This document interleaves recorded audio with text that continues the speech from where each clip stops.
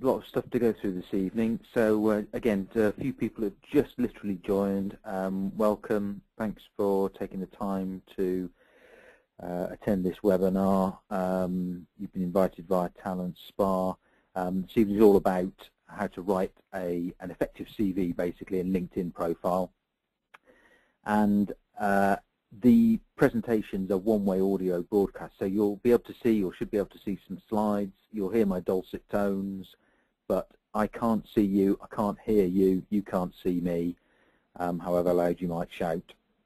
And therefore, in terms of asking questions, which most people tend to want to do at some stage, if during the session you've got anything you want to ask about the CV and LinkedIn profile or related subjects, just rattle it into the facility you've got in your GoToWebinar toolbar, and at the end of the session I'll tell you when we've finished, and then I'll move into answering any questions. Those that need to disappear on time, you can leave at that time. Those that want to listen to the answers of the questions, you're more than happy to, more than welcome to stay on and listen to the answers, irrespective of whether you've asked a question or not. So there is a lot to go through this evening, so it's going to be fairly rapid pace, but hopefully some very interesting and relevant content.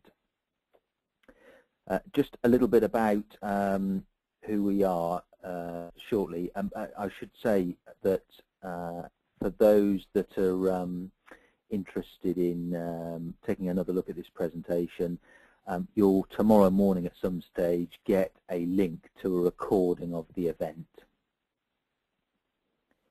Okay, very briefly, who on earth are we? So just hopefully to give you a little bit of confidence in terms of what you're going to learn this evening about writing your CV and LinkedIn profile and how to get that sorted and work more effectively in the marketplace.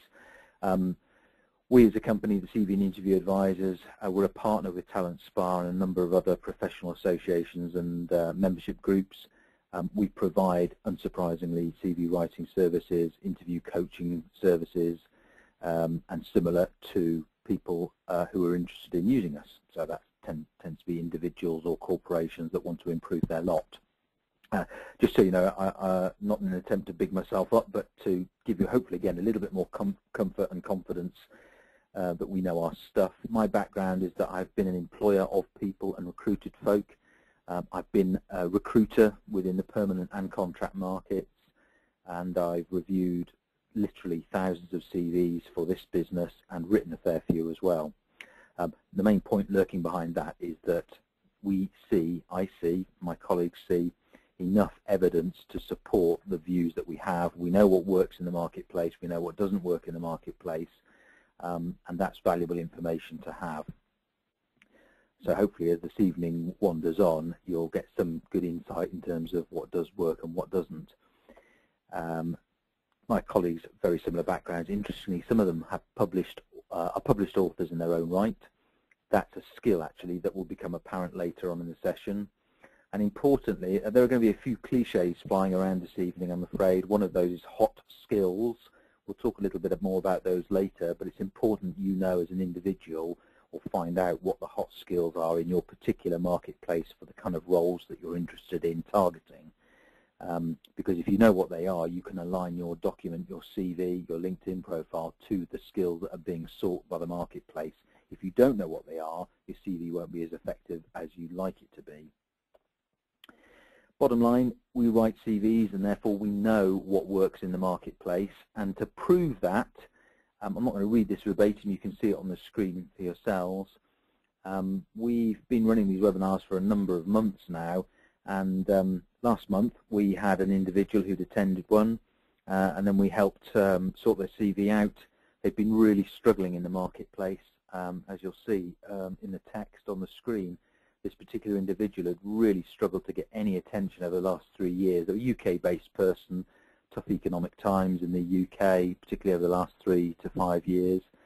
This person has been a victim of those tough times, but sorted the CV, got their LinkedIn profile sorted, but that CV started to work and make a difference, and this person started to get calls to interviews, discussions about opportunities overnight, literally that much of a difference.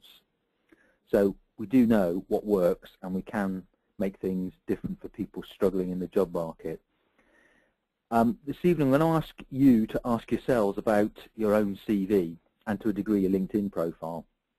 And this will help you determine whether you need to do anything. So there are going to be a bunch of people on this evening. There normally are cross-section of people, of course, all sorts of different walks of life, job sectors, types of jobs, nature of employment, some people unemployed, some people employed.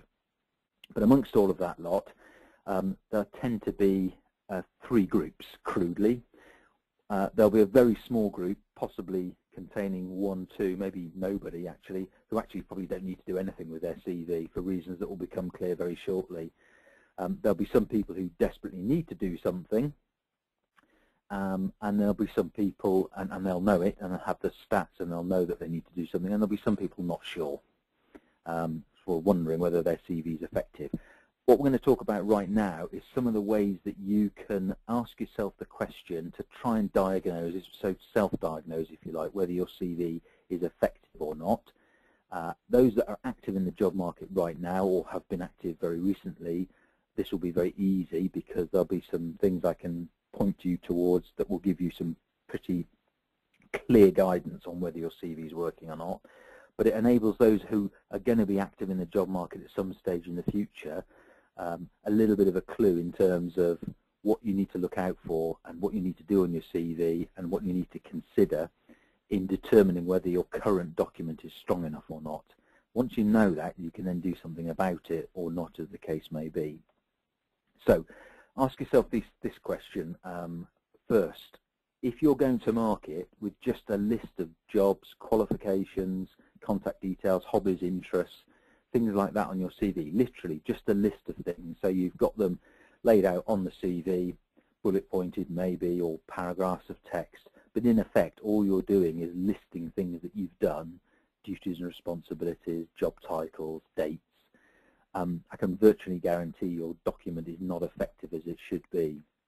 Now, a lot of people are surprised by this and think, well, what on earth is a CV if it isn't a list of things? And of course, at a level, that's true. A CV is a list of things to some degree, but you can't just present your employers, future employers and recruiters with lists of things, because anybody can do that. And as most people do that, it makes it very hard to differentiate the good from the bad when you're actually recruiting people. So if in effect your CV is just a list of stuff with no real explanation, that's a danger sign.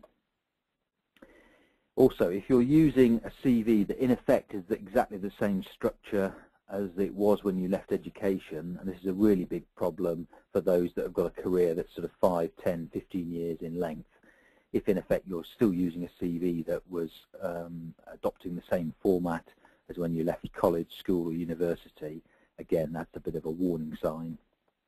That would tell me that you're not going to market with the most effective document.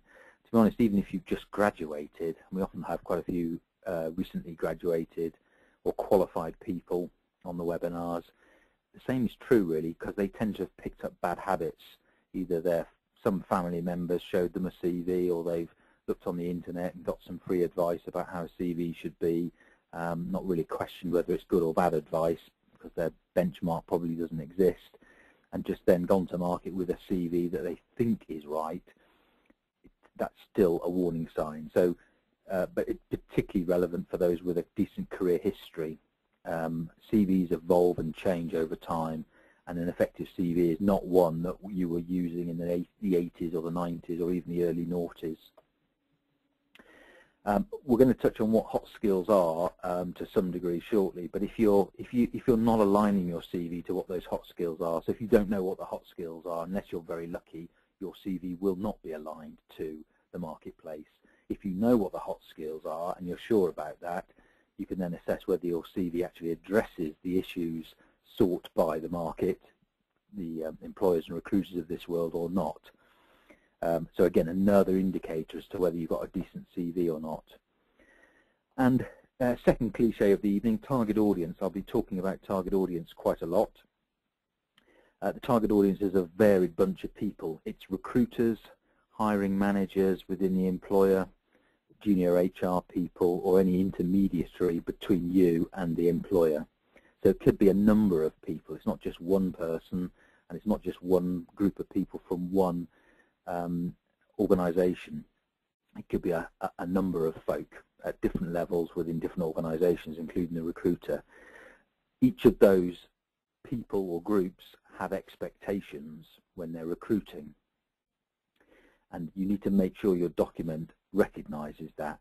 So if you're not positioning it for the target audience, and that's particularly true of people who could target different types of jobs, your document needs to change to reflect the needs of each of those different audiences. Talk about that a lot later this evening. Bottom line from our perspective, and probably the single most important thing you should take away from this evening's session, is that you need to make sure your CV presents a business case. I'll explain that in a minute as to why somebody should consider interviewing you.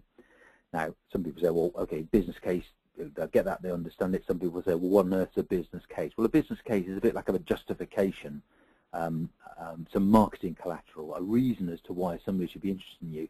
So hopefully you'll understand that if you just present somebody with a list of things, that's not really a business case, it's just a list. Imagine if you bought a car recently, or a boat if you're lucky enough, or a house, or any relatively high-priced item. It's highly unlikely you'll have been persuaded to buy that item purely because somebody thrust in front of you a list of things. So you're in the swanky BMW dealership, or looking online at the BMW website, you're not going to be that impressed if the sole marketing message is, this car is 5 meters long, a couple of meters wide, 1.5 meters tall, an engine of this size, a wheelbase of that size, each wheel is such and such a diameter. That's not going to really impress you. That's not what buying a car is all about. There's no emotion, there's no justification, there's nothing there to excite. So imagine if you're presenting yourself as a product or service to the marketplace, and all you're doing is providing a list of things to your target audience. Don't expect them to be that impressed. Don't expect them to want to pick up the phone or drop you an email or get you in for interviewing, because you'll just appear to be a rather bland offering in a marketplace that is looking for something a bit different. So, aligning yourself to that sort of car analogy, you've got to talk about the emotional side of things and the proof behind what you can do. So maybe a little bit more. In the car's term, the BMW, they're going to be talking about miles per gallon, economy, safety, equipment levels, the benefits of what that equipment will do for you. So you've got heated seats will keep your bottom warm on a winter's day. That starts to make me think, okay, yeah, I could like that. Automatic lights and wipers, why? It makes life easier, makes it safer. You don't have to fiddle around with as many switches on the car to get things to work. Now that's a benefit. Automatic transmission, yeah, that could be useful, save my left leg. It's that kind of features and benefits, and you need to treat yourself a bit like that in the marketplace. Why should somebody be prepared to interview you? Because you've got something to offer that employer, and that's what your CV needs to be, and we call that the business case, the justification. So unsurprisingly, bad CV is just a list of stuff. Good CV is a proper justification as to why somebody should consider interviewing you, and that's the business case. And that's the single most important thing, that if you get that right will make a big difference to your success in the job market. Now, a lot of people ask us, either during the webinars or afterwards or at events that we go to, what kind of success ought I expect to get if I sort my CV? So the comment at the bottom of this slide in red gives you a bit of an indication based on stats that we can collect. So we know this because it's CVs that we've written for our clients when we've dealt with people. They're struggling in the marketplace. They may not know the reasons why. They come to us. We write their CV for them. They go out to the market. And on average, those individuals will get a 30 to 50% increase in the level of interviews they're getting. It can be that dramatic. There are some people, a bit like that email I showed you earlier from the chap who'd been struggling for 3 years, where the percentage increase is stratospherically above that, when it's in the hundreds of percent. And there are some people who have a sort of a 15 to 20% increment. So it all depends, but you get your CV, your business case sorted, and you will get more success in the job market, guaranteed. So another way of assessing whether you're getting, whether your current CV is performing or might perform in the marketplace. And so I think, that, as I said to you, the most important aspect to take away from this evening is this idea about building a business case, and we'll talk about how to do that very shortly. Another very important thing to take away, depending on where you are in the job market, so if you're active in the job market or have been recently active in the job market, you'll have the data to be able to work out what we call the acid test for your CV. And that acid test, its real key function in life is to get you interviews. It's not to get you jobs. Some people still are a bit confused about that. The CV's job is to get you an interview, and from then, at the interview, you obviously go through a set of other processes that will lead you to be given a job offer. So if you're active in the market and you've applied for 10 jobs, and those 10 jobs you know you could perform, so they're valid, relevant jobs, there might be a bit of a stretch, that's fine, but they're jobs that you know you could perform. If you're getting 10 interviews out of the 10 applications, then to be honest, that's happy days. Your CV is doing you proud. Very rare that happens, I have to say, but if that were the case, then you genuinely don't need to do anything, not now anyway. Your CV is doing its job.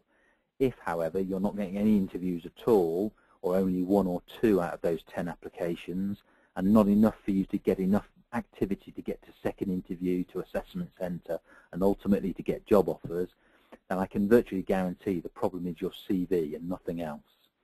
And again, this is fairly controversial in the sense a lot of people think there's all sorts of other reasons. If there are jobs to apply for and you know that they're jobs that you could perform given the evidence available to you, and you're not getting interviews for those jobs, pretty much the only reason why that is because somebody somewhere doesn't like the message you've sent them. Got nothing to do with you personally, because they don't know you from Adam. It's got nothing to do with the economic climate, because if you've applied for a job, the job exists. Let's assume that the jobs do exist and they're not the fake jobs, as it were. Most jobs are advertised, and if you apply for them, that's because they exist. If you're not getting the interviews, it's because of the CV, the message that you're sending. Now, the difficulty is most people will give you another reason. Very few people will tell you to your face or over the phone or via email, I'm sorry, another, you're not getting an interview because your CV is atrocious. You will very rarely hear that, unfortunately, apart from people like us. What you'll be told is there are better people for the job, more experienced people, you're either overqualified, underqualified, there was a lot of competition, blah-de-blah-de-blah, all plausible reasons, and to some degree they may well be true. But what they mask is the fact that nobody was compelled to choose you for interview because they didn't like the message on your CV. That's the harsh reality. So if you've got these stats, you can work out. Now you can figure out whether, if you're successful in the marketplace, getting enough job interviews for you to be happy, and you think that will be enough to get you to the job offer stage. As I say, you don't need to worry about anything. Your CV is doing its job. But if those stats are low and you're not getting the interviews or enough interviews to get you further on in the process, I can virtually guarantee now, without even seeing it, the problem is your CV. So if that's the case, what I would stress is do something about it. There are so many people, a bit like that chap I mentioned to you earlier who sent us the email. He'd been struggling for 3 years to get interest. Now, unfortunately, he didn't stumble across us earlier than he would probably have liked. We didn't know about him, of course, but he'd been struggling for 3 years, batting away, banging his head against the wall, desperately trying to get interviews, and nobody in that time, and we're talking about hundreds of applications, nobody had told him his CV was rubbish. And that was the harsh reality. He was a good candidate. He had good skills, but he was presenting them atrociously, really poorly to the marketplace. So the marketplace responded by not actually interviewing him at all. We sorted that message out. He went to market with a far more compelling business case, started getting interest, as you saw. So do something about it if you're suffering.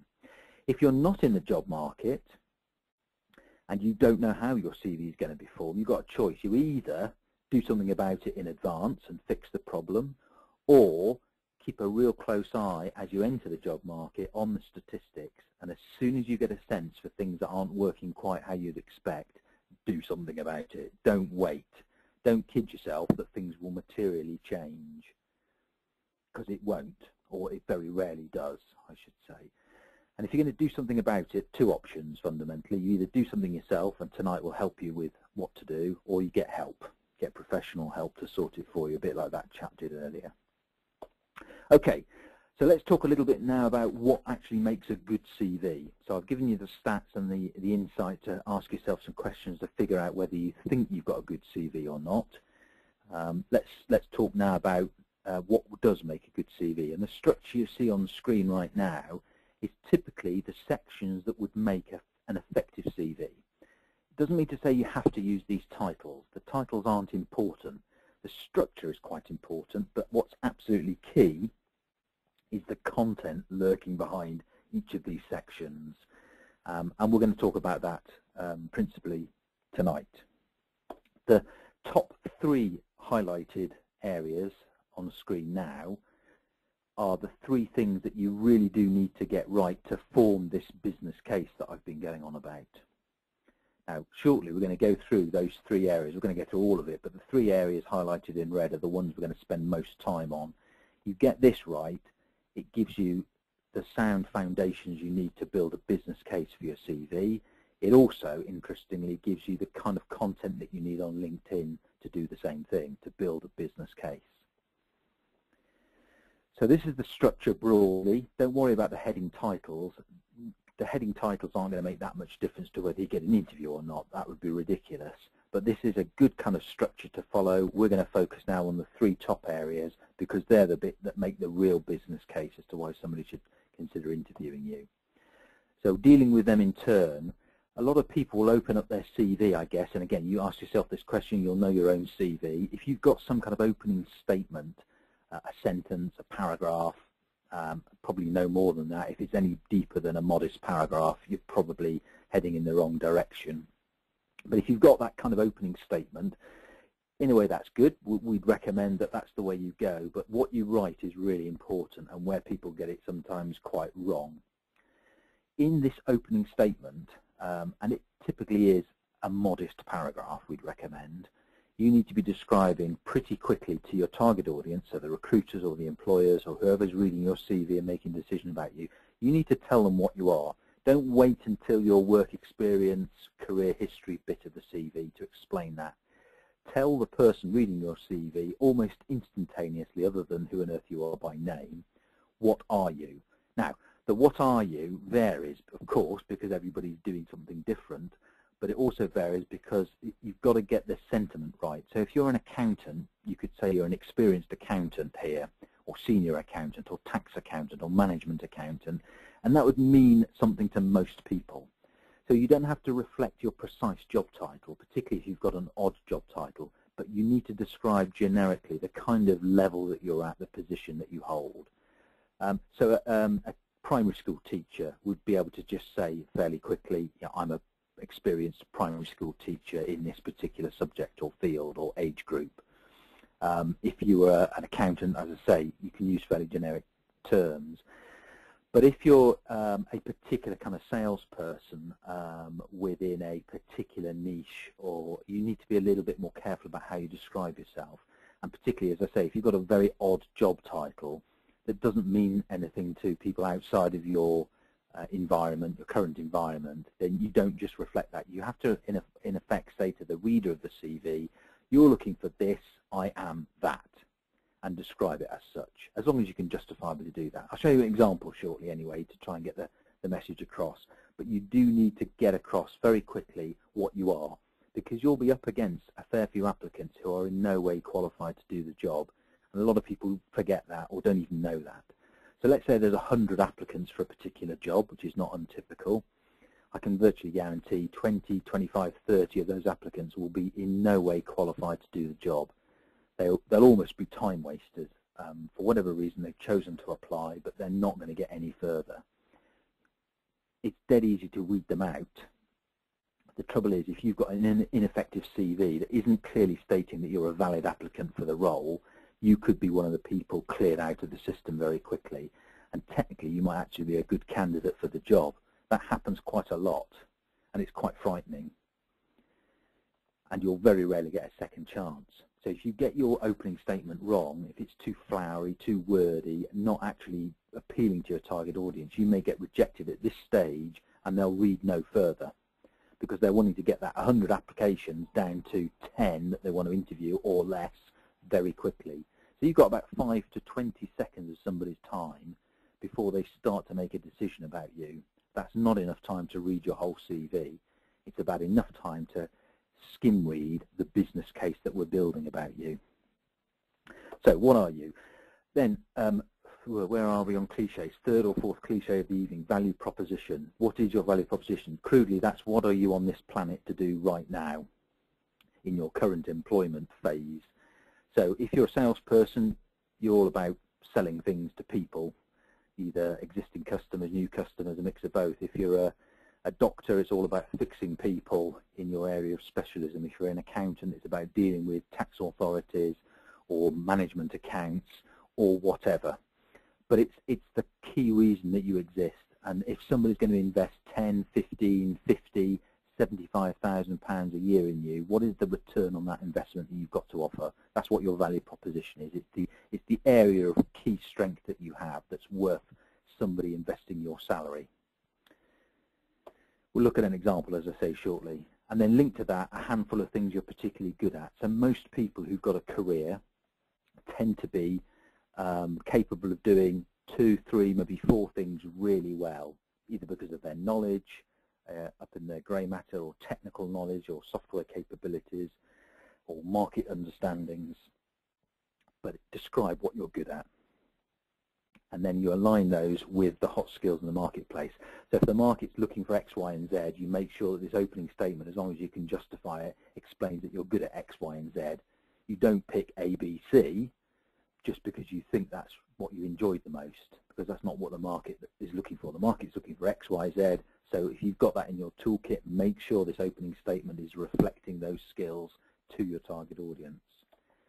On screen now is an example, which again, I'm not going to read. You can look at it yourself whilst I rabbit on a bit. But this is typically the kind of text that would appear at the top of a CV that we would be writing for an individual to start building their business case as to why somebody should interview them or consider interviewing them. Now, I stress, you'll look at this and some people will say, yeah, but I'm not a finance director, I'm not a senior individual, it's too professional. Forget about that. Everybody at any level, I guarantee it, supermarket checkout operators, right away up to CEOs of global corporations, everybody in any role, working in any company, or having just graduated, can write something like this about themselves. So it's what are you? They're a finance director. What's the value proposition? It's surrounding the protecting cash flow and profitability statement. What are they good at? There's a list of things. Are they aligned to the hot skills in the marketplace? Well, we have to assume so because we don't know who the individual is and we don't know what the employer's looking for, but it looks feasible. It looks like a good, strong rationale as to why somebody should be considering them. Now, if you do open your CV with some kind of statement like this, just start to think, am I talking about things, anything like this? And in most cases, I can virtually guarantee you're not, because what most people tend to say is, I'm enthusiastic, dedicated, passionate, I can work well as in a team or as an individual, I've got great interpersonal skills, I'm committed, I give 110%, I'm really looking to do this, that. So it's lots of I, and the major error, though, is lots of behavioural terms. So if you look at the thing that's on screen now, this opening professional summary, everything that you see there could then be proven on the CV at a later stage by way of examples. If you're talking about enthusiasm, dedication, passion, ability to work in a team or as an individual or any of those other things, you can't prove any of that on your CV. If you can, you deserve a medal. I've not seen anybody do it ever in my time, and that's the problem. If you can't prove it on the CV, how on earth do you expect anybody to believe what you're saying or to take it at face value and just give you an interview because you've said it on your CV? So a lot of people get confused here and they think, well, okay, I'm applying for jobs and they've asked for people who have got a dynamism and enthusiasm and have got good interpersonal skills. So I put those on my CV. That means I'm addressing the skills they're looking for, forgetting that the point at which they assess you for those skills and qualities is much later in the process. So from the CV, people will judge certain characteristics. They'll be looking for evidence of your ability to do the job. That's what will decide whether you get an interview or not. At interview, you'll be judged on enthusiasm, commitment, possibly, interpersonal skills, communication skills, gravitas, all of those other wonderful things. So they are valuable attributes. Nobody in their right mind is going to want to recruit people who aren't enthusiastic and committed and will give 110%. Of course they will. But the CV is not the time they make that judgment call. It's much later on in the process. To get the interview, you've got to present a strong business case as to why they should be interviewing you. And that's all about the technical and functional skills that you have with proof to back it up. So ask yourself this: if there's anything on your CV, particularly in this opening statement, that you can't then prove on the CV, get rid of it, because it's harming you. I guarantee it, it's harming you, because you look like virtually all of the other applicants, and therefore there's a risk of you being rejected quite quickly. So that's a really important piece of opening statement. And most people get this hideously wrong for the reasons I've described, but if you get this right, automatically the reader of your CV is starting to think, hallelujah, here's somebody who's taken the time to imagine what we're really looking for and would seem to be a valid applicant. I'm now going to read a bit further. I'm going to give this person a little bit more time. And then we move on to the second of the three areas that are really important, which is a key skills or expertise area. And there are two real benefits of this, one of which allows you to put on your CV bullet-pointed key skills, which I'll show you some in a minute, that reflect what that employer or opportunity or recruiter are looking for.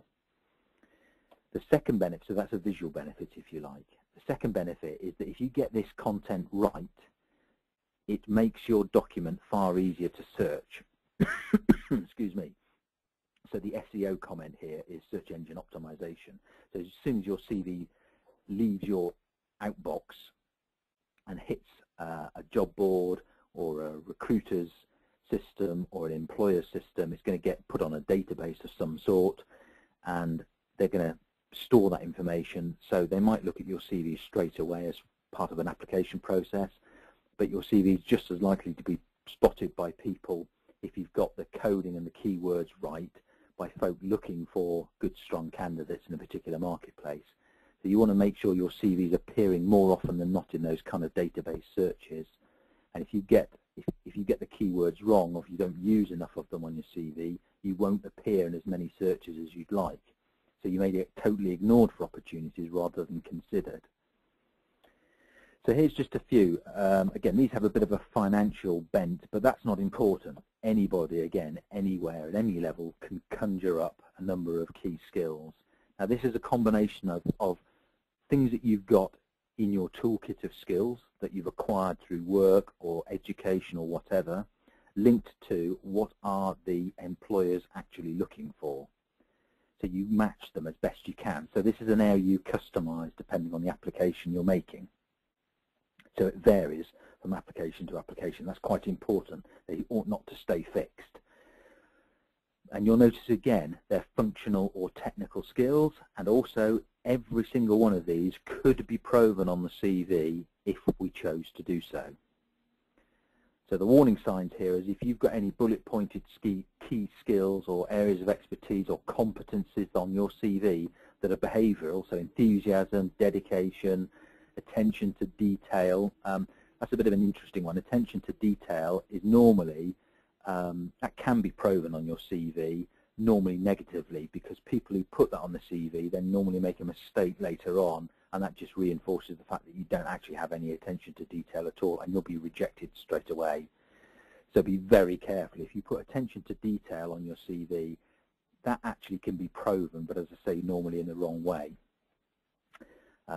So focus on the technical and functional skills that the employer is looking for, not behavioural skills. Now the comment at the bottom of this slide, before we look at a real-life example of a CV, just to give you an idea about how all of this fits together, is really important.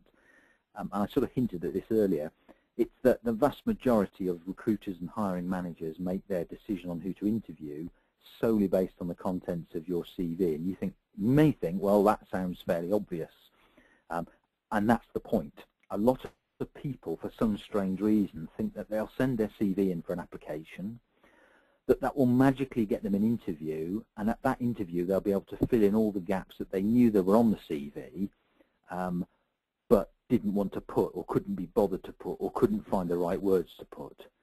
Now those people tend not actually to get the interviews, so they don't get the opportunity to talk about all these things that should have been on the CV. And so the poor old recruiter or hiring manager, if you have any sympathy for them, can only make a decision based on what you send them. So if you send them rubbish, the output and the outcome and the result is likely to be bad for you. If you send them really good, compelling content, you're likely to get more interviews. They have no crystal ball. They can't look into their crystal ball and say, I've had this CV, it's not a very good CV, but I can imagine, because I have this mystical power, that the individual is actually going to be right for my client or for our business. That just doesn't happen. You send them a bunch of rubbish, they'll judge you on that basis, you won't get an interview, end of. I'm sorry to be quite harsh about that, and it is fairly controversial, but it is the harsh reality. If you go and sit with a recruiter and watch them go through the application process, it's brutal, particularly in the current climate with lots of applicants for most roles, and they will only pay attention to CVs that seem to give them the right indicators. Okay, I promised I'd look, or rather show you an example of a real-life CV. So just appearing on the screen right now ought to be a CV for a chap called Matt Craven. Matt Craven runs our business. It's his CV. It's real content. And you can see that in building Matt's business case, he's got an opening statement. It's describing what he is, what his value proposition is, the things that he's good at, and we're assuming, again, that's aligned to the hot skills if he were job seeking. He's then got an area that he's called expertise, and that contains some bullet points. Probably that's about as many as you'd want. I think he's got 7 down the left-hand side, 7 down the right, so 14 in total. That's about as many as you'd want. Any more than that starts to look a bit too many and a bit hard to assess. We'd say between 10 and 14 is the magic kind of number. So between 5 and 7 on the left, 5 and 7 on the right. And you'll notice they're 2 or 3 word, possibly 4 word statements. They're all functional or technical. There's nothing there that can't be proven if we wanted to prove it, by way of examples, as we'll soon see later in the session. And they would work well in a search engine situation as well, because they're the phrases that people tend to look for. You'll notice also, for reasons we'll come on to later, that all there is at the top of Matt's CV is his name and some contact details. Interestingly, there's nothing on there about where he lives, deliberately so. Talk about that later. And so far, there's no real clue in terms of who he works for or where he's worked career-wise. That's very deliberate, as we'll soon see.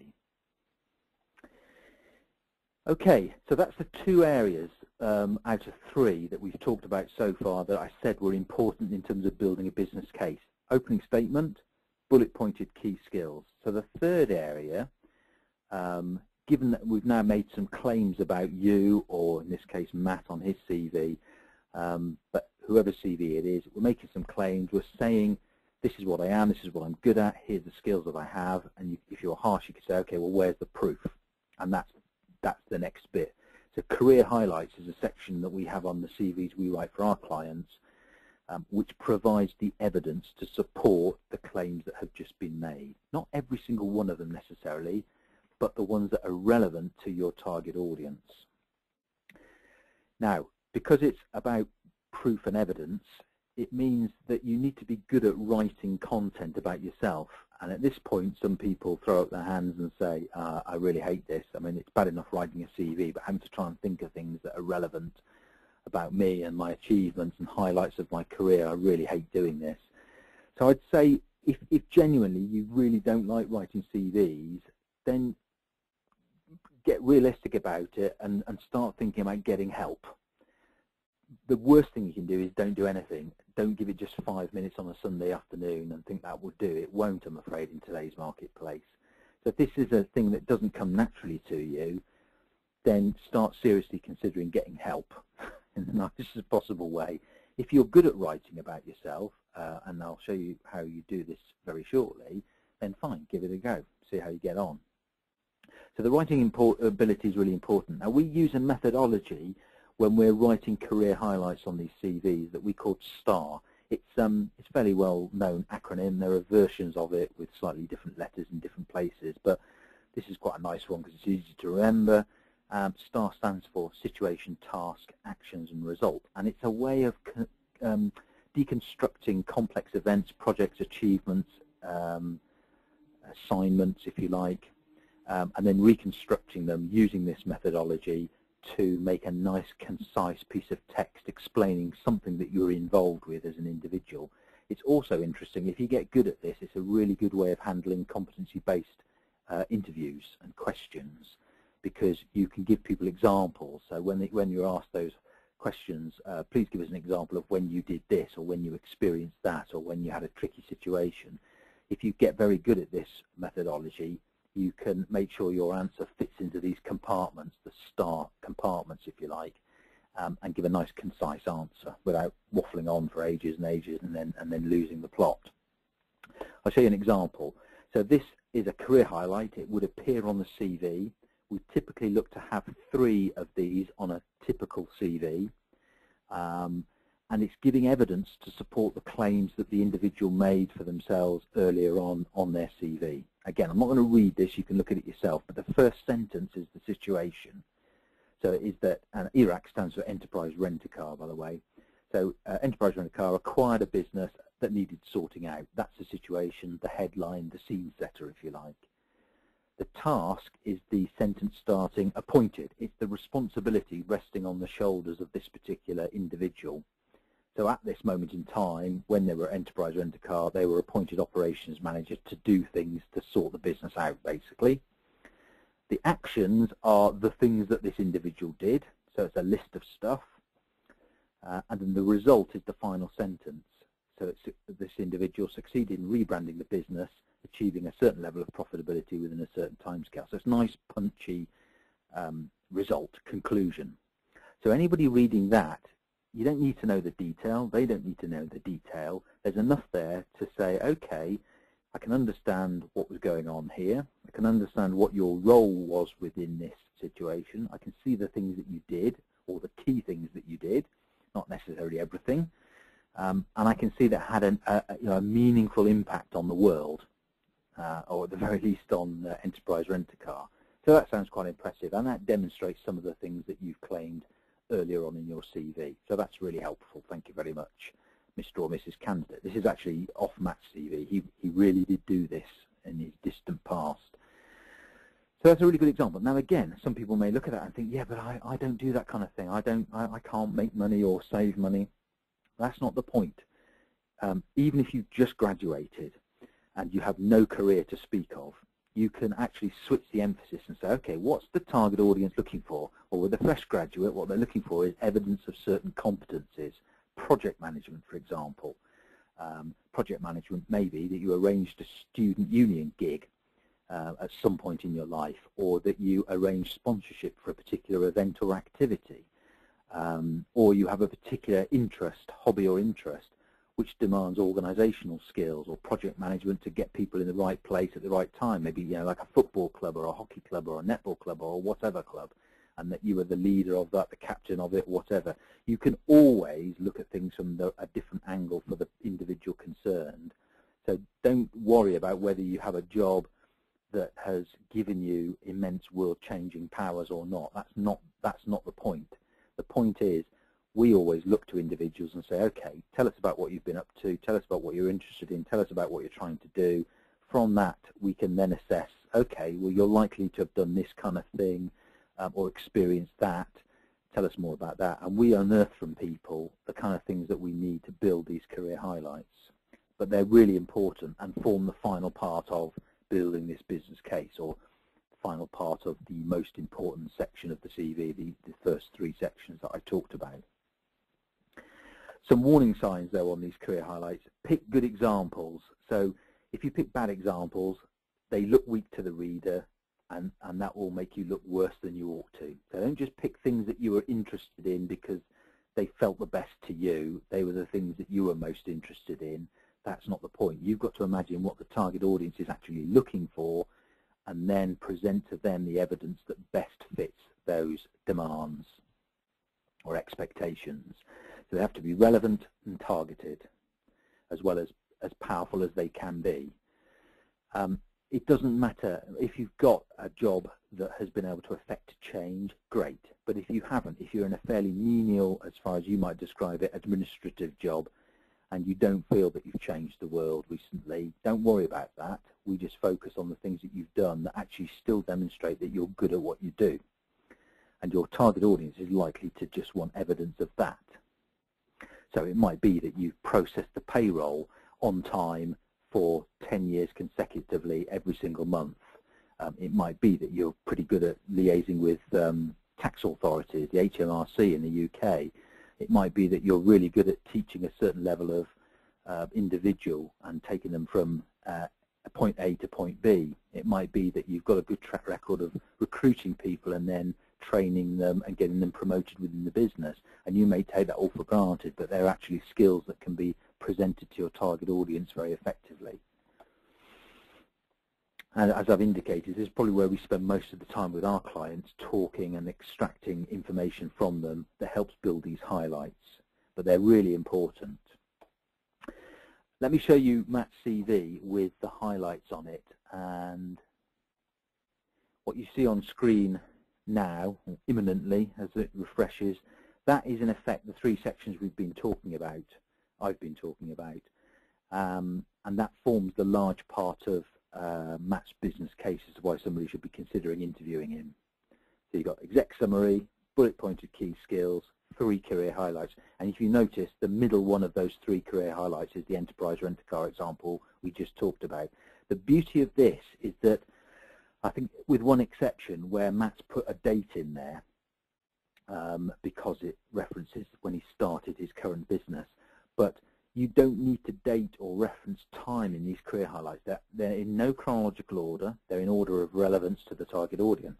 So if you've got a reasonably long career, let's say 15, 20 years of doing something, and there still is something from 15 years ago that's really important and relevant to what makes you tick, it means you can get it onto the first page of your CV where it's relevant and fresh and can be seen and forms a part of your business case, rather than waiting for the typical chronological order of things to unfold and display it there on page 2 or 3 of your CV, where, to be honest, it may never get noticed. So it's a really good way of bringing forward the important evidence that proves you're capable of doing what you want to be doing in the future. So that's the 3 major sections of a CV. You get that bit right, that's the bit that will make the biggest difference. Some of the other sections on the CV, because of course what we haven't talked about yet is where on earth, in this case, Matt got his experience from, his career history. So again, I'll come back to his CV shortly to show you how it sort of is structured. But of course, at some point we do need to talk about career history, the experience that in this case Matt's got.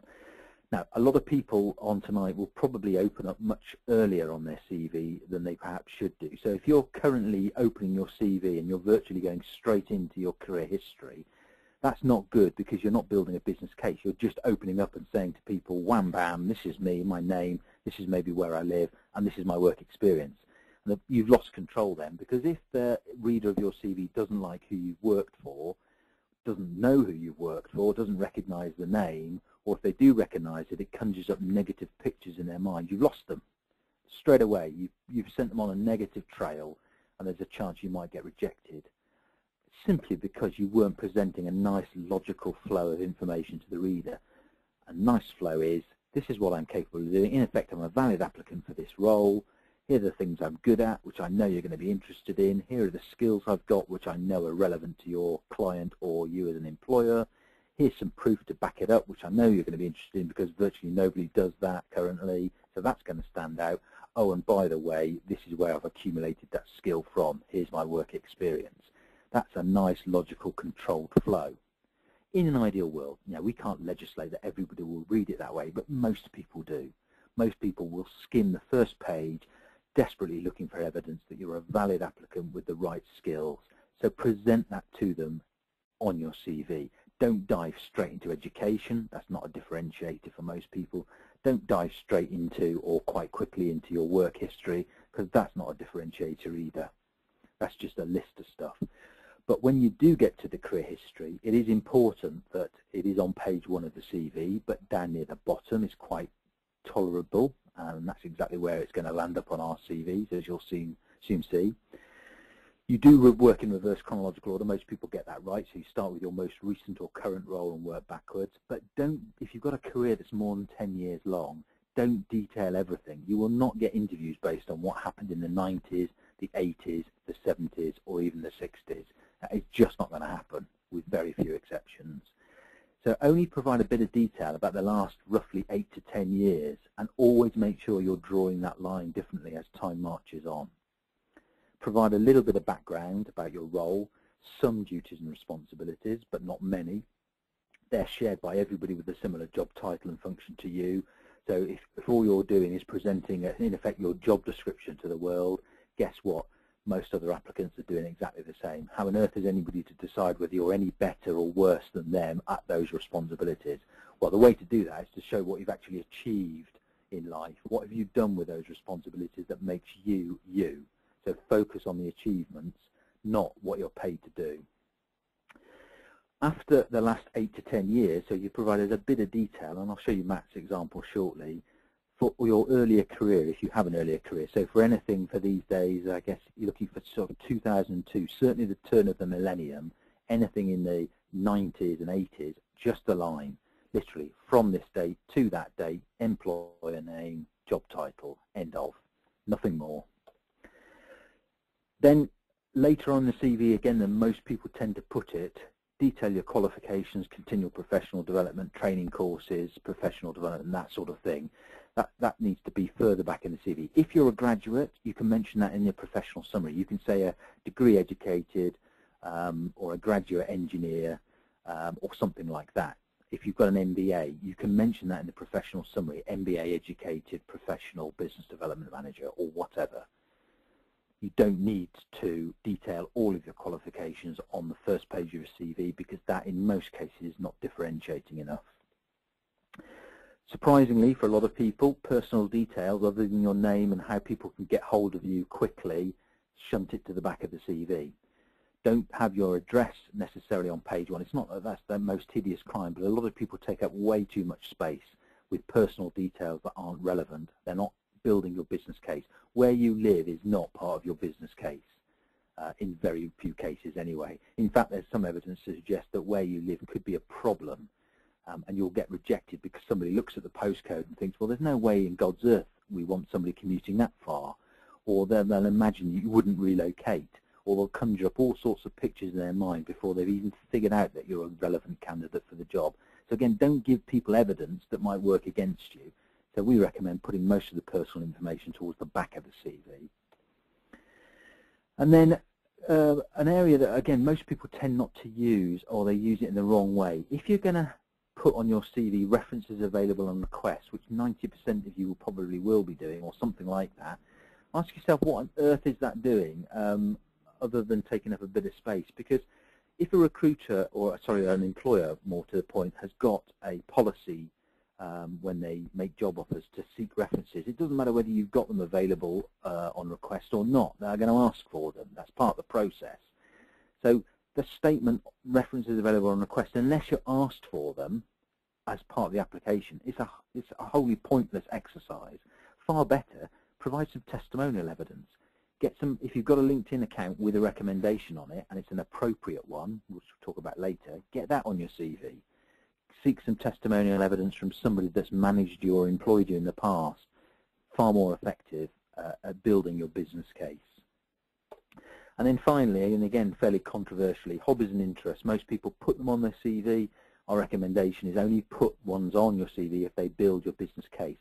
So that applies to somebody who's trying to make a case that they've got a passion for something, a real deep knowledge of it. Fine, you can talk about maybe an interest you've got. Or if you're desperately trying to move sector, so you're in a particular environment now, you want to move, you don't have any commercial experience within that sector, but your hobby and passion is that particular subject matter, fine, that could help you. That could help build your business case. But there are a lot of other things that will be harshly judged. You might be harshly judged by, so supporting the wrong football club, or getting involved in lots of what might be perceived as solitary pursuits. Those things can harm your chances without you even realizing it, just because of the view of somebody on the other end of the process. And it might be a misguided view, but it creates a picture in their mind. So don't make it easy for people to think anything other than positive things about you. So, briefly, a moment of reflection. The first thing I want to do is just go back to Matt's CV and show you how, first of all, the first page of his CV looks like. So on screen now, getting ever and ever smaller, I'm afraid, but what you see on screen now is page 1, the entire page 1 of Matt's CV. So you can see the 3 sections we talked about, building the business case, then down at the bottom of page 1, career history, who he works for, what his role is, the dates, bit of an explanation about who on earth the company that he works for is. Never assume that people know who you work for. Always provide some kind of explanation, even if you work for a big brand, because otherwise people can conjure up all sorts of things in their mind and they may get it wrong, and that might work for you and it might work against you. So provide a bit of explanation. And then if we go on to page 2 of the CV, which will be appearing anytime soon, you can see quite a lot more information about Matt's current role. So a bit of background, a bit of his team, what it consists of, things he's involved with. So if you like, the duties and responsibilities bit, but balanced by then a whole pile of key achievements, things that he's actually done, which couldn't be attributed to anybody else. Then you'll see at the base of page 2, another role that he had, with a bit of information. And then, and then finally page 3 of the CV. We'll talk about number of pages later, because that is a question that often crops up. How many pages should you have on a CV? Deal with that later. But for now, page 3 of Matt's CV, you can see earlier career, top third of page 3, just one-liners for his earlier career. But notice, we featured Enterprise Rent-A-Car. We drew out a case study, put it on page 1, even though it happened quite a long time ago in Matt's career. That's the beauty of using those career highlights. You're not forced to have to wait until you get round to the Enterprise Rent-A-Car section to explain the good stuff he did there, which probably would never get read by anybody. Then education, personal detail, and some recommendations. So people in fairly senior positions saying good things about Matt. That is really, really useful if you've got it. If you haven't, don't worry about it. Not everybody has. But wholly more productive than references available on request, which is almost pointless. Okay, so that's Matt's CV.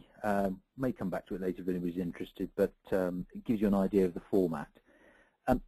Now, I've been asking a number of questions during the evening and suggesting, okay, you need to work out where you are and where you think your CV may be. So you should now have a reasonable grasp on, if you're not getting the interviews, if you're active in the market, of course, assuming you're active in the market, if you're not getting the interviews you feel you deserve, or any interviews at all, then of course you can start to think, I do have a problem. The second stat, if you're active in the marketplace, you'll have the figures to back this up. That's more importantly. If you're applying for jobs and not getting interviews, your CV is a problem. I can virtually guarantee it. I've yet to meet anybody where that situation is not true. So that's a warning sign. And the reason you're probably not getting the interviews is because you're not providing a business case to your target audience as to why they should be interested in interviewing you. And that's probably because there isn't that much relevant evidence on your CV to compel somebody to pick up the phone, send you an email, or get you to interview. And if you're not active in the job market and you think any of those things might be true, it's at least giving you a bit of a clue that you might need to be doing something. So then you've got a decision. If the stats tell you you're getting loads of interviews and you're happy with that, you don't need to do anything, because if you're getting 7, 8, 9, 10 interviews out of the 10 applications, you're not going to be able to improve much on that, whatever you do. So call it quits and happy days, as I said earlier. But for most people, they're not in that group, unfortunately. So as I suggested, you can then decide to follow what we talked about this evening and what we're about to talk about on LinkedIn, do something yourself, and that's fine, and then you can measure the impact. And then option 3, which we'll talk about soon as well, is getting help. And obviously we'd rather like you to choose us if you're going to go down that path. And if you do, one of the things that TalentSpa encourages us to do is offer people who suffered one of these webinars a really good deal at the end, so that it eases the financial burden, because I'm afraid if you do seek professional help, most like other things in life, it costs money. But some great discounts around later, which I'll explain to help make that slightly more palatable. Just a few bits. I'm not going to mention all of these, but I promised to touch on a couple of things here, one in particular. You may have noticed, looking at Matt's CV, there's nothing particularly wacky about it in terms of the fonts or the colorings or any crazy use of technology. That's not the point. It's all about the content. So if you're good at writing content, you'll find it easier to do something yourself. If you're not good at that, I'd say strongly consider getting help, because it makes such a big difference. Number of pages is often asked of us, and people say, I've been told this, I've been told that. Most of the CVs we write for our clients are either 2 or 3 pages long, but some are 4 pages. We have never had anybody come back and tell us that we provided them with a document that was not the right size, be that too little or too large. Never, never, never. The only exceptions to the rule of don't worry about the pages is if somebody specifically asks you to submit a document that's X number of pages long, and then of course you should adhere to that demand. But that rarely happens, and this sort of urban myth / old wives' tale about a CV should be typically 2 pages long is mainly driven by the fact that what people don't like is poor content. So in a desperate attempt to try and restrict the amount of stuff people have to look at, this sort of myth has gone around that it should be 2 pages because people can't face reading 3 or 4 pages of drivel. So that's crudely how it's come about. So unless you're asked to submit a document of a certain length, don't worry about how long your CV is, within reason. And as I say, most of ours probably are in the 3-page realm, and they work a treat as long as the content's sound. LinkedIn, finally. So LinkedIn's very important for a number of reasons, but if you remember earlier, I said that the vast majority, I think it was 92% of recruiters and hiring managers, on average, will judge you purely on the contents of your CV. For those mathematicians amongst you, the difference between 100% and 92% are folk that may already know you, so a recruiter that might have seen you before, so they can decide whether to interview you or not literally by thinking about you rather than looking at a CV, or where somebody's referred you to an individual. So somebody might have said, you ought to see Joe Blogs because they're really good. So that's the 8%. It's not many, but a few people benefit from that luxury of being known about. Of that 92%, so the vast majority of the other recruiters and hiring managers, they've looked at your CV, they've made the decision based on that. If they're thinking about interviewing you, the vast majority of those people will then go and check you out on LinkedIn and probably on other social media platforms, to be honest, as well, this day and age. But things like Facebook and Twitter are out with this evening's session, and they're not regarded as professional, business-like things. They're just an area where you could actually cause yourself a lot of grief if you've been particularly deviant, if that's the right word, on Facebook or Twitter in traditional social media. As far as LinkedIn's concerned, it's a professional business network. People want to suss you out and see whether you have a presence, and if you have, what is it looking like. So it's important for those looking for jobs, of course, because it gives you an opportunity to raise your profile. It gives you an opportunity to look for jobs on LinkedIn. Of course, LinkedIn's actually earning more revenues from job placements, job advertisements, than it is subscriptions. And so it's becoming a really big pool of talent, and they're really leveraging that to their advantage. But it's also important for people who think they might be, which is most people, active in the job market or needing to find something else in the middle distance or even the longer distance. So if you're not on LinkedIn right now and you think it might be useful, I'd get on it sooner rather than later and start building your profile, the awareness, the content, because it will pay you back in spades later on in life. If you are on it, make sure you're on it well, the content is good, and that you get it aligned to the things you want to do in the future. Again, it will pay you dividends. But it is different from your CV. A lot of people just copy and paste the CV content, and whilst that's not, again, a hideous crime, or I should say it's not a crime if the content's okay, but even with our content, so if we'd written a CV for you, we wouldn't just copy and paste the content into LinkedIn. It doesn't work like that. Most people do that, but that doesn't mean to say it's right. If you've got a poor CV and you're copying and pasting it into LinkedIn, guess what? You've got a poor LinkedIn profile. And what a lot of people seem to do is they have a bit of a mishmash. So they have a CV or a number of CVs, they have a LinkedIn profile, and then there are great gaps between the two. And they'll get spotted a mile off, and they can cause some people some real grief because you'll get rejected at the final stage. So your CV may have actually got you the interview key, and then somebody looked at your LinkedIn profile and thought, hang on a minute, this is all different. Now, if you're lucky, somebody will pick up the phone and say, why the difference? What's going on here? If you're unlucky, they'll just say, can't be bothered, reject, move on. LinkedIn encourages you, if you've ever set up a profile or familiar with LinkedIn, it encourages you to fill out loads of forms and boxes and areas, you know, education, schools, qualifications, certifications, employment history, photographs, etc., etc., etc. It encourages you to do that, and if you know LinkedIn quite well, you'll know that you get a score on your profile depending on how much information you've stuffed into it. So it leads you to believe that the more information you put in, the better, in speech marks, your profile is. That's actually also a load of rubbish in the great scheme of things, because I could stick a photograph of a monkey on my LinkedIn profile and I'd still get a slightly better score than not having a photograph. And plainly, that can't be right. So it applies to content as well. You could ram all sorts of content into the boxes that LinkedIn will allow you to fill in, but it could be gibberish within reason, and it would still say, haha, this box has been ticked, your profile is now super duper. Whatever your level of profile has no real bearing on whether people are going to notice you and decide to interview you. It's the content that's vital. So less is more is the ideal maxim to follow.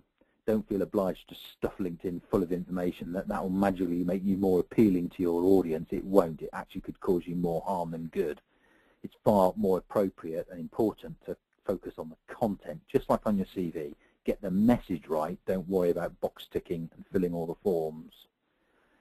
The key things. So I mentioned that on the CV there were 3 key things, remember? The opening statement, the key skills in bullet points, and the career highlights. Those are the 3 key things. LinkedIn's a bit similar.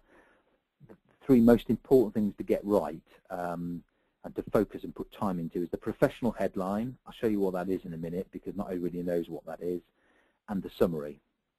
And then there's another one later that we'll look at. Professional headline. If you take a look at the screen now, you'll see Matt's LinkedIn profile. The professional headline is the bit just under his name, which I've loosely ovaled in red. So what a lot of people go is LinkedIn's default, which is your job title or most recent title and your employer. If you've got an odd job title, or if you've got a job title that you're trying to escape from and develop yourself and move ahead, leading your LinkedIn profile with the least differentiating piece of information or something that's not actually going to help your cause is, of course, almost commercial suicide. So don't do it. Change the professional headline, that bit of text under your name, to something more meaningful. Crudely, it's your value proposition. So in this case, Matt's value proposition that he can drive success in the job market for individuals and corporations interested in that. That's what he's on this planet to do. So put some words in there that reflect your value proposition. Don't just state the obvious, which is your job title and employer, because that may not be selling yourself very well. The summary is the ovaled bit now. That's the bit of text underneath the main header. it's a bit like the professional summary on your CV, but the tense changes. I haven't got time to go into why, but trust me, this is one of the differences between the CV and the LinkedIn profile. LinkedIn, you can talk about I did this, I did that. It just makes sense. It's just right. On the CV, it doesn't. A lot of reasons for that. As I say, I don't really have the time to go into that. But that's why you need to approach the two subtly differently. As far as positions or jobs that you have and putting them on LinkedIn, just put summaries. So remember, Matt's CV had quite a lot of detail about his current role. You don't want to copy and paste that into LinkedIn. It's just too much. It's not what it's there for. And in fact, there are certain limitations on how much text you can put in some of the boxes. So just a brief snippet and a bit of a hook for people. That's all you need. And the third area, so I mentioned on LinkedIn, professional headlines important, summary is important to build a business case, and then another area which most people don't even know exists, let alone use, is called projects. And projects is a really useful area. So if you go into a LinkedIn profile, if you have one, click on the edit profile option, you'll get a screen like mine on the screen right now. And then somewhere down that right-hand side, depending on how much content you've already filled, there'll be an option called projects. So you click on that, you'll get a screen that looks a bit like this. Projects is a great area for displaying evidence of your success and abilities. So this is where you can actually take the career highlights that we've put on the CV and dump them straight into your LinkedIn profile. This is an area that copy and paste does work really well. So a project is a career highlight or an event or an achievement. You can give it a punchy name, and we would suggest you do. So don't just put something boring like, launched a new payroll system into my employer. You want to put something like, new software that saved a truckload of money, or words to that effect, something punchy. You can link the project then to a job that you had, and then you put the STAR career highlight using that STAR methodology off the CV and put it into this box here, the description of the project. They then appear on your profile. They provide the evidence to back up things that you've done. It makes your business case stronger. Finally, in regards to LinkedIn, the sections that you have in a LinkedIn profile, so the summary is one, your experience is another, skills and expertise is another, projects is another, all of those sections can be reordered. It operates on drag and drop. Again, a lot of people don't realize that. So you can reposition the sections to build your business case. Don't necessarily go with the default setting. Good content in the default setting is better than nothing at all, but you can reorder the sections to make a stronger business case for people looking at your profile. Okay, we're almost done in the sense of the content. Now, just for those people, and there's always a few people who are starting to think, okay, well, this guy's told us a whole heap of stuff, might have a go myself, might seek professional help, or actually, there's no way on earth I'm going to do it myself, I am going to seek professional help. If you do go down that route, just very briefly, so you understand the complexity, so these things aren't the work of the moment. If you want us, for example, to rewrite your CV and LinkedIn profile to build a business case, and we do that from scratch, we don't amend things, we don't tweak things, you can't do that. It's actually technically impossible. You've either got a CV that works or you haven't, and if you haven't, it needs sorting from the root and branch level. So we rewrite everything from scratch, and if we do that, the way we get that information out of you is that we spend a couple of hours with you on telephone or Skype or whatever, extract all the raw data from you in the nicest possible way, and actually it's quite fun, it's quite a cathartic process, strangely, and then we use that information to clarify what you're trying to do and make sure that's a valid reason and do a sanity check on it. If you don't know it, we'll help work out what your value proposition is and how you should present that to the masses. We will discuss with you and determine what is important and not important from your career and work up those achievements so that in effect you can go to market with a really strong business case as to why somebody should be interviewing you. And as we've now seen, if you've got a stronger business case, it will secure you more interviews. And on average, that's the 30 to 50% increment, so you can work that out whether that's valuable or not. And interestingly, it also allows people to go for bigger jobs, not massive. You can't go from supermarket checkout operator to nuclear submarine captain in one go. We're never going to be able to help you with that, nor is anybody else on this planet. But it can get you from, say, junior to senior, or middle to senior, or senior to exec, or exec to director. It can help you make those moves by presenting the business case as to why that should be happening. So it can leverage better salaries. Now, if it can do all those things, you can do the maths then. You can say, I'm thinking about it. Is it worth to me? If I got a job 2 weeks quicker, what's that worth to me in money? If I got a job a month quicker, what's that worth? If I got a bigger job that pays me £3,000 more a year, what's that worth to me apart from the £3,000? You can do the maths. And if that's the case, then you can work out whether this special offer actually makes sense or not, and whether you should take advantage of it. Now, if you came to us as an individual out with this webinar, and you have more than 5 to 7 years experience, the normal price to get a CV rewritten is $299 plus VAT. The LinkedIn profile's 50 quid plus VAT. So that's 349 quid plus VAT. So we know it's not just a snap decision you make in terms of money. It's a lot of money, but it's a lot of work. We'll do both of those things for you, though, for 275 plus VAT. So you're saving an awful lot of cash.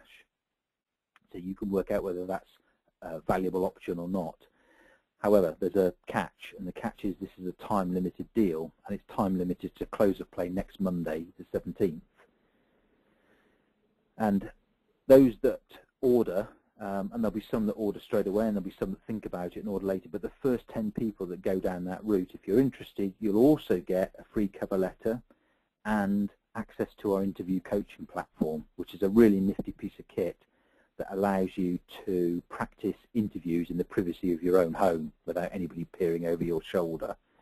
Very, very useful if the next stage of the process bothers you, you want to practice your skills.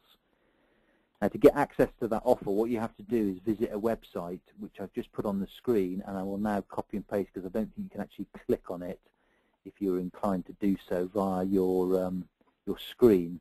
So just bear with me whilst I zap this into the chat facility, and also just bear with me, whoever asked the last question. Johnny, I'm just going to jump on board your question and zap into there. That's the link that takes you to the relevant website.